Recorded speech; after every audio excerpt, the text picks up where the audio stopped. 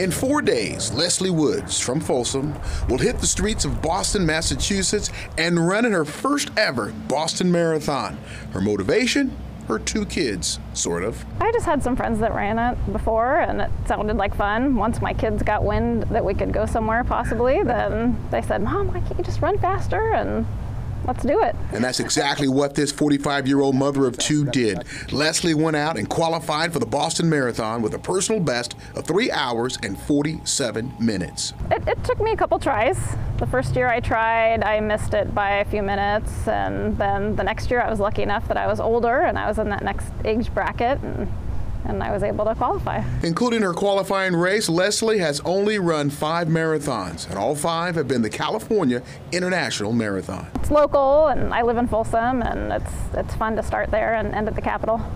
And when Leslie isn't running or cycling, she can be found on the golf course, working to improve her skills, hoping to find time to play 18 holes with her husband, who's one of the golf pros at Hagen Oaks Golf Complex. Well, golf's a family game, and my kids both play, and so having Mom play as well just really completes the foursome for us. And so I think it's really a break for her, and it's a way to spend time with the family. But the Boston Marathon is a beast of its own, and like they have in the past, thousands upon thousands will pound the pavement, challenging everything the Boston Marathon has to offer.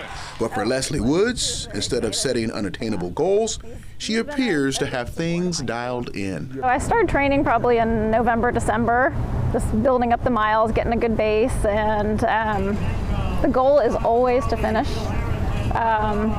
but also to finish and feel good, feel like going out and having a bite to eat with my family, having a great time, taking it all in. How much motivation did it take from you to get your wife to run, or was it self-motivated for her? Oh, it's definitely self-motivating for her. She is so disciplined, and it's really amazing. It's really inspiring to me. And to anyone who's ever thought about running a half or full marathon, Leslie has this advice. I encourage everyone to run. I just say if I can do it, anyone can do it, because I never used to run. It just seemed too hard.